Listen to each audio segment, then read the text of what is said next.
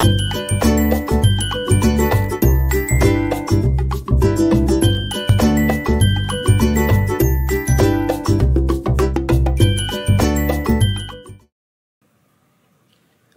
back, everyone. Today we are doing some hot topics on food science notable news, and today's hot topic of the day is going to be Buttergate from March of 2021. And I'm going to give you a little bit of background here, but I don't need to jump in and do one of those, you're going to learn this, because honestly, this is more of a news feature just to talk about some of the current affairs that are going on in food science land. So a number of different blog sites, in particular Julie Van Rosendaal, who is a food writer for a number of different newspapers in Canada, had started to highlight back in the wintertime that consumers were picking up on the fact that butter wasn't spreading the same way as normal. And this got coined as Buttergate by a few different people, in particular my friend Sylvain Charlevoix, who is professor of agri-food management at Dalhousie University. And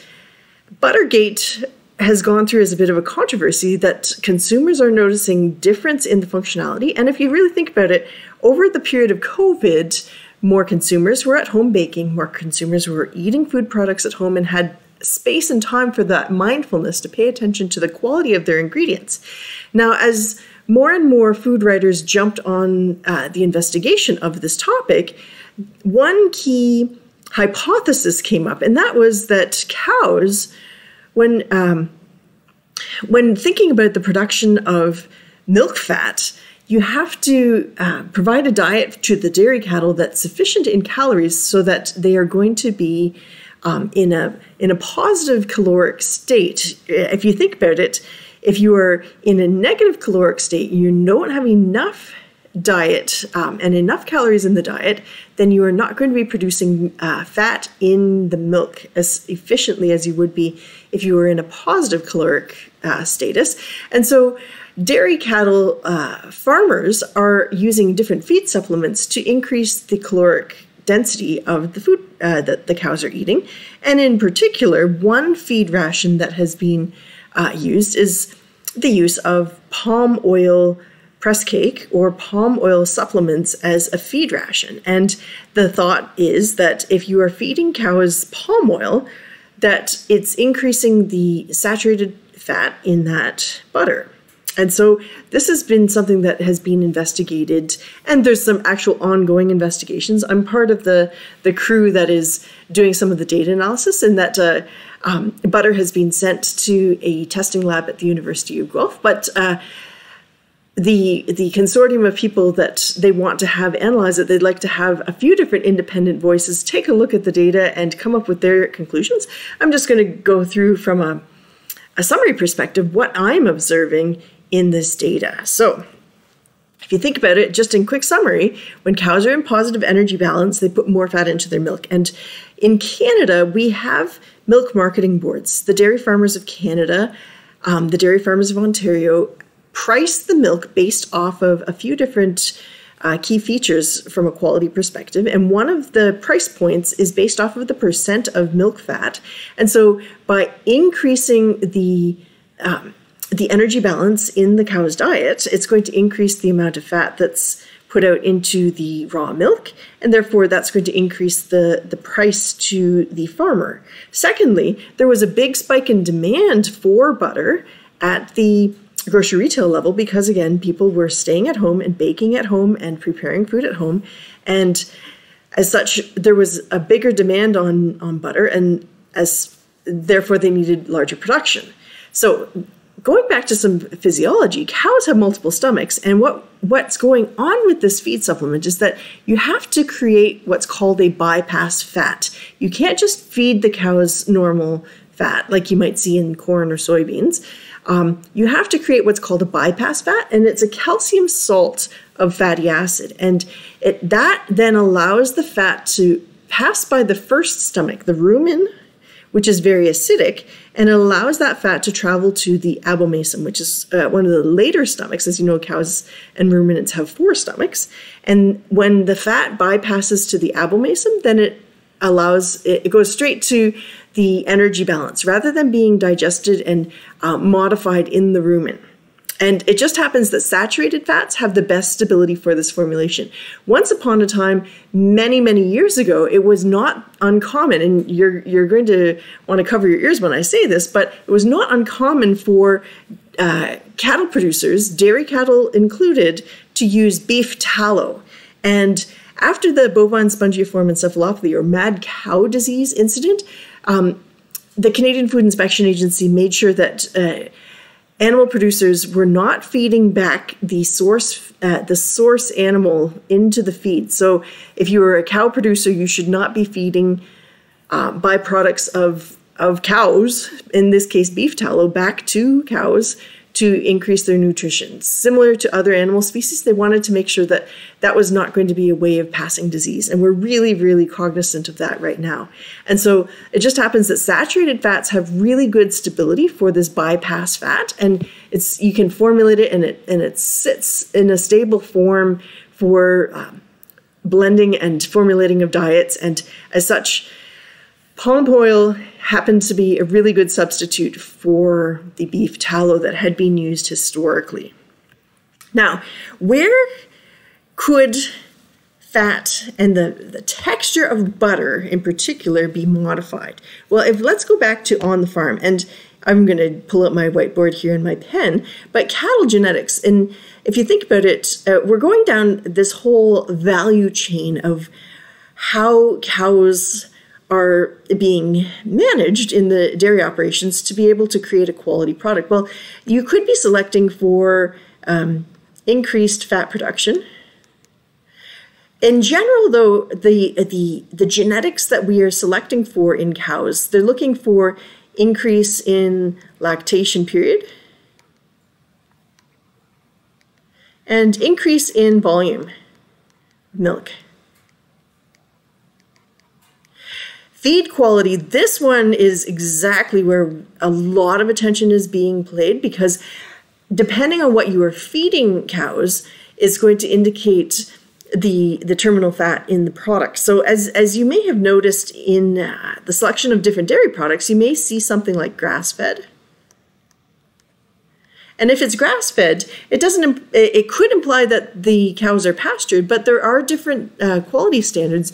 You've likely noticed over the past few decades that once upon a time you would see fields of dairy cattle with the cows outdoors, but over more scientific management, they found that cows produce better if they are in a sheltered environment, and so you will see more of these cows indoors, and as such they need to have formulated nutrition. That said, grass-fed could imply that they are being fed hay or being fed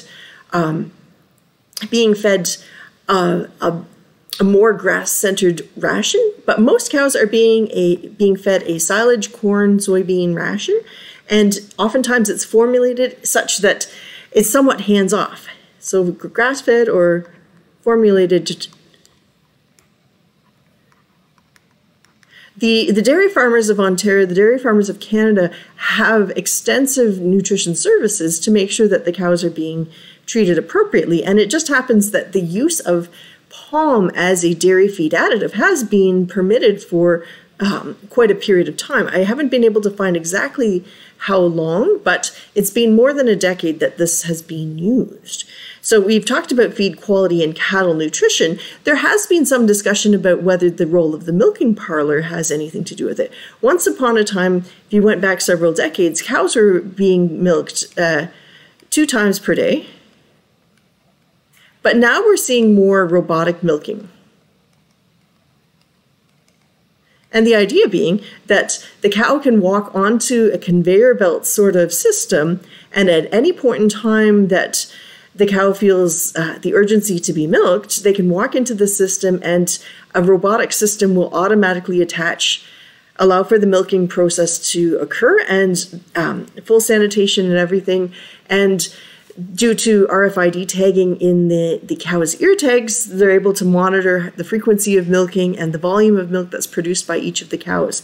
Robotic milking just happens to be beneficial in that it helps extend the lactation period of the cow, And because at any point in time the cow feels an urgency to be milked, they can go and participate in the milking process. It actually has net benefits, but there has been some discussion over whether robotic milking allows the milk to remain in the udder long enough for the phospholipids to form around the lipid micelle within the milk, such that it's going to form the same structures. But there are on-the-farm implications that could be modifying the texture of the milk. Then, at the processor, there are additional issues that could be at play. Depending on the circumstances, there could be lipases in the milk. Lipases are going to take the triglyceride and create free fatty acids. And in general, lipase content is reasonably minimal in milk, but it's possible that you could have additional free fatty acids.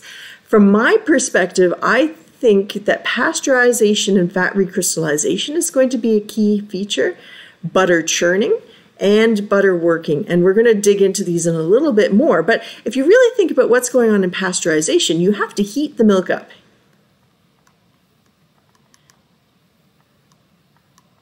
And so I'm sure you've all melted butter before, you're going to lose all of the crystalline structure that's there. And then what has to occur after that pasteurization is that you have to recrystallize.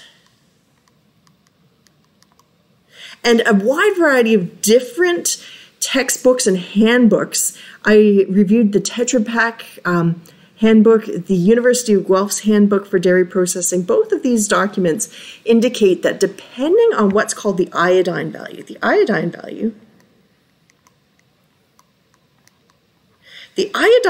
in milk indicates how much saturated fat.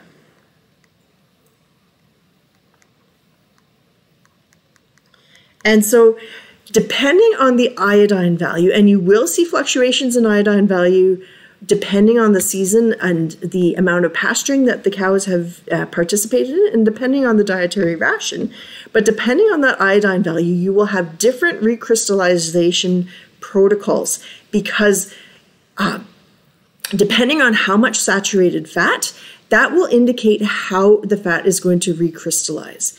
And if you've got more saturated fat tends to be solid at room temperature versus some of the unsaturated fats, and those tend to be liquid at room temperature. Depending on the quantity of saturated fatty acids, it can form a really clear crystalline matrix, and you need to intersperse the melted versus unmelted fats that are within the butter. You think of butter as being solid, but actually there's portions of that fat that are in the liquid phase. And depending on how that matrix is made up is going to indicate how solid that butter feels or not.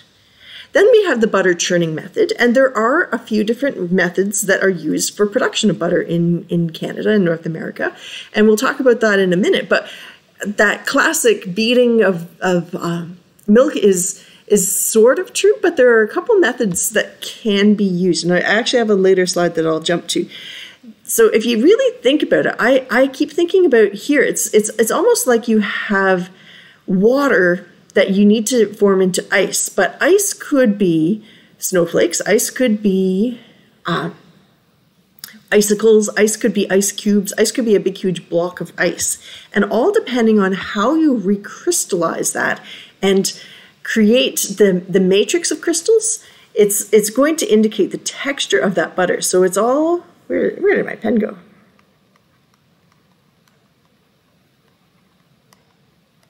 And so we do note that in the milk handbooks that a lot of that recrystallization comes down to these three steps. How are you recrystallizing and aging? So you have to do this recrystallization in a really slow and stepwise fashion. And depending on the iodine value, you may need to cycle the temperature up and down, and this takes time. And I want to stress time equals money. And consumers like cheap products. And so the more time it takes you to fabricate your product, the higher the cost of that product is going to be.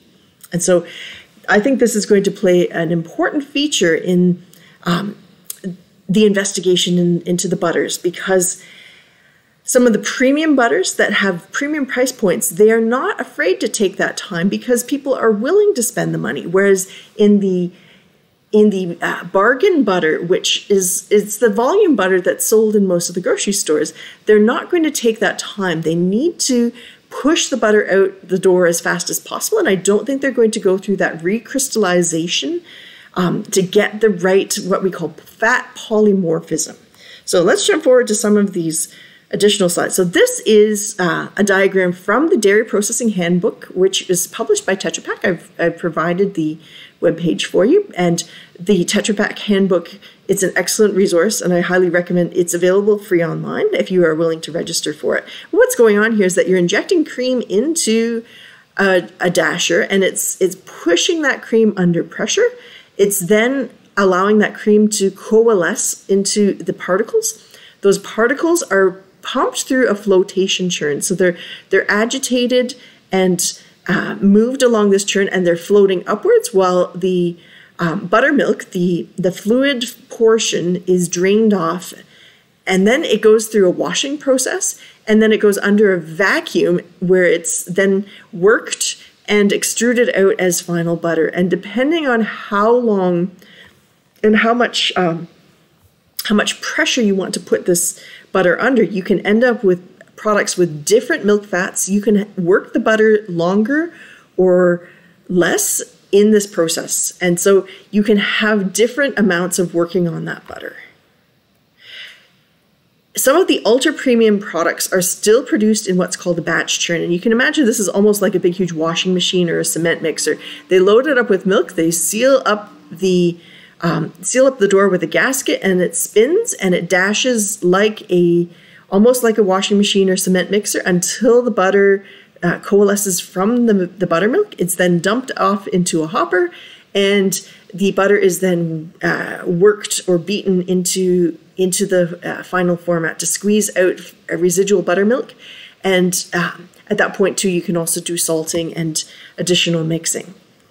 Now, this is a flowchart from the University of Guelph's Dairy Science and Technology ebook, which is produced by Doug Goff, who's a wonderful professor at the University of Guelph. And in this case, they're in the flowchart, they're just mentioning churning here as a singular step, but churning could be a few other steps. And some of the lower cost butters are produced in a different format. And I mentioned before how there are different what are called polymorphisms. As fat crystallizes, a crystal in fat could mean a few different things. It could mean how those fats are stacking together. And so in most fats, there are alpha, beta prime, and beta crystalline forms in the crystallization. I'm sure you've melted butter before and you put it back in the fridge and you end up with these big, almost frosty crystals, which is very, very different than this very smooth and creamy texture that you see in most butter. And part of that comes from the crystallization protocol, and part of that comes from the reworking of that butter as well. You also then have this matrix of what is considered moisture droplets. How big are those moisture droplets versus how small? And that is dependent on how much the butter is worked and how much of the fat is in the semi-crystalline or semi-liquid state, and or what they're calling here non-globular fat, non-globular fat in the continuous phase versus globular fat versus crystalline fat. And each of those fats is going to give a slightly different mouthfeel and a slightly different texture. And again, that's dependent on the crystallization protocol that occurred during that post-pasteurization cooling of the cream, as well as the working of the butter after the churning process. Now, I mentioned that there are these churning processes. Oh, where is it in my slideshow? There are that batch churning. So we saw the diagram of the batch churn. There is also that float churn. today. Float churn, that's where we had that continuous churn where it was at upwards on a almost 45-degree angle, churning and creating butter on a continuous basis. There are then two other methods, and I couldn't find diagrams for this, but this is where you're taking what they call a plastic fat, or you're making, they separate out the cream, and they separate out the cream to be approximately 80% cream, and then they invert the emulsion. And the benefit of going with this process is that you don't have buttermilk being produced in the process. You are able to take that skim milk and divert it straight to fluid milk operations, and the 80% cream through high efficiency centrifugation, you can then do by emulsion inversion. So just breaking that emulsion, it quickly converts from a mayonnaise almost, the texture is almost like mayonnaise, and it converts over into a butter type texture, which is then pumped and formed into the butter form. This is a very low cost way of producing the butter. And again, you think about it, it lacks all of that churning and working process that occurs in the more premium type butters. Last but not least is the use of, oh, where's my pen? You use what's called anhydrous milk fat. And so in essence, you're taking butter or butter oil and you inject it almost like margarine. And the really ridiculous thing is this anhydrous milk fat butter oil, it still fulfills Canada's standard of identity for production of butter, in that the standard of identity for butter is that it is milk fat at a minimum of 80% with ingredients including milk and or modified milk products. And so this is a modified milk product, and therefore it can fulfill that. And it from a process perspective, you're injecting anhydrous milk fat into milk or other phospholipids, salt into that solution, and you end up with a very texturally different product than standard butter, but it's extremely low cost. And again, consumers, their number one choice when selecting for food products tends to be by price point. So we talked about polymorphism, and we talked about the microstructure of butter and how that can impact on the textural properties of the butter itself too. So a lot of people have asked me, so which butter do you eat? And honestly, I buy a lot of butter. I like butter. I happen to buy a lot of the low-cost discount brand butter, and oftentimes you will see this, and it's made under private label. So on every package of butter, there's usually a 4-digit code. And while it's under the Safe Food for Canadians regulation, it's no longer required. Most manufacturers still put that 4-digit code. It's usually in a small lozenge shape, and 1, 2, 3, 4, and it's usually on the package. You can then reverse look up who made the butter based off of that 4-digit code. So I often purchase the private label. So there's no Our Compliments factory. There are going to be other private label manufacturers that are producing that product. Now, Gailey is a national brand, and they're going to be producing their product in their own facilities. But who knows? This Compliments butter very well could be made by Gailey. Now, Thornlow just happens to be in Northern Ontario, and it happens to be an award-winning butter. I purchase different types of butter for different types of applications personally. I admit I do like the Thornlow. I do not have any financial or other conflicts to declare when it comes to me talking about butter, but I like the Thornlow for table purposes. So I will have butter just for putting on toast, just for putting on baked goods, just for putting on vegetables at the table.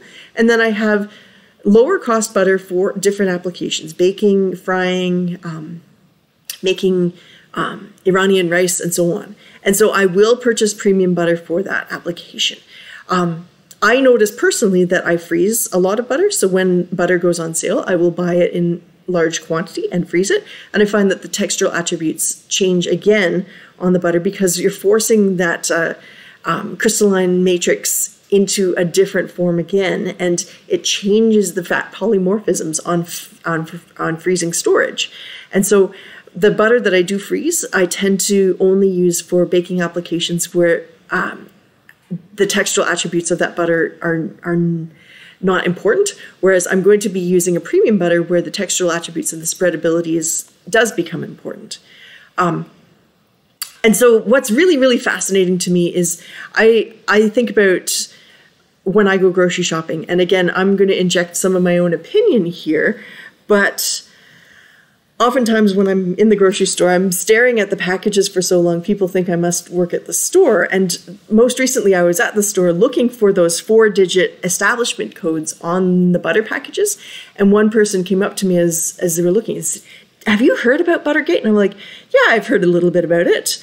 And they're like, "Yeah, they're feeding the cows palm oil. I don't think I trust the butter anymore." And of course, they go and grab the vegan margarine. And I'm scratching my head going, you do realize that the vegan margarine is made out of palm oil.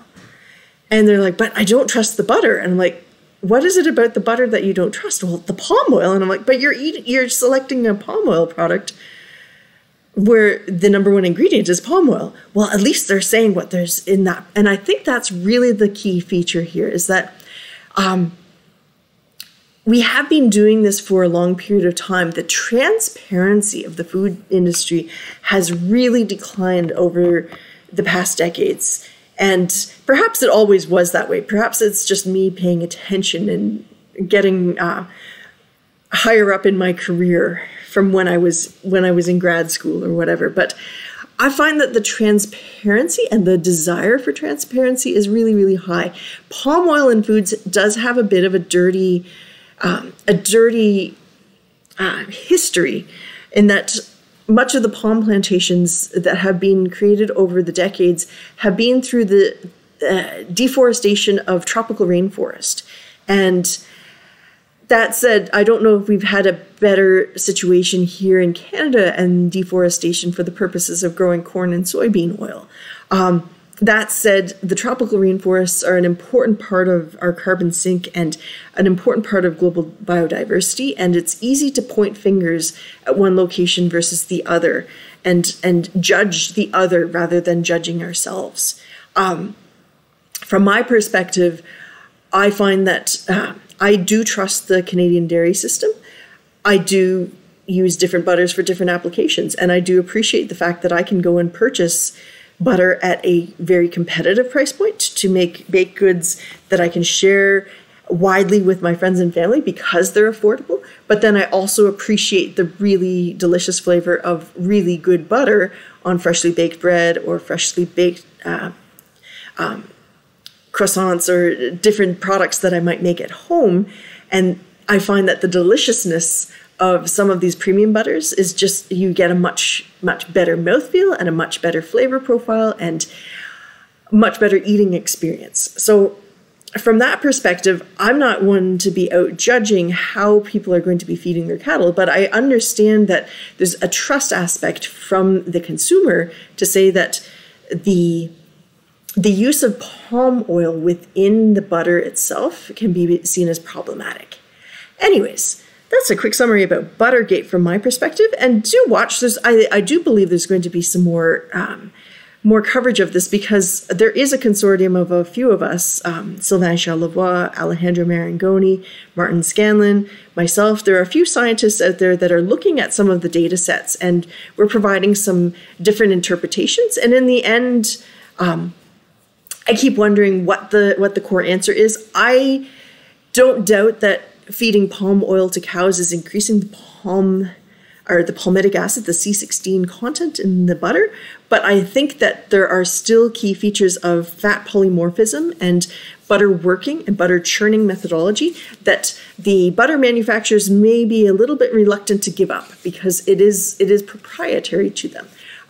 That said, we do know that the ultra premium butters tend to be slow churned, and that's indicated on their label, and that tends to be those batch churns. And as such, they're going to be taking the time to put the care into that fat polymorphism and the quality evaluation of the butter at the manufacturing level. All right. That's enough of me talking about butter. We will talk to you again real soon. I love to hear about your ideas for hot topics. Now that our semester is wrapping up and I'm moving into summer period, it will be a time for me to make videos a little bit more for fun than just to fulfill curriculum content. So send me ideas for videos that you'd like to see and watch for it. You might see your video show up on the channel. Take care. We'll talk to you real soon.